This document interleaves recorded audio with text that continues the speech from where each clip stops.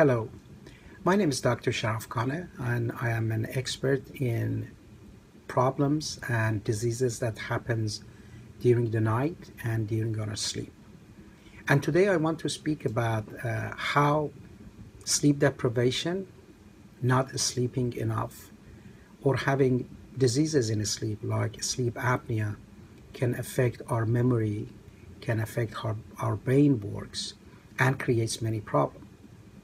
So we know the patients who do not sleep enough, or they sleep enough, but they have problems with breathing or heart during sleep called sleep apnea.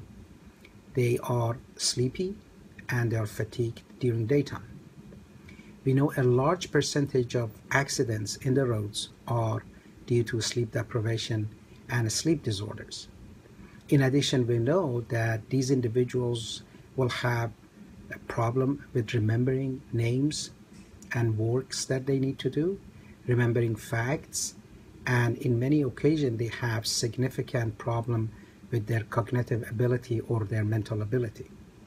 Therefore, it is very important to take care of this problem by coming to a sleep laboratory and undergoing a sleep study that will assess your brain, your breathing, and your heart function continuously during the night, and will help a physician or a sleep expert to find out what is the real reason for this problem.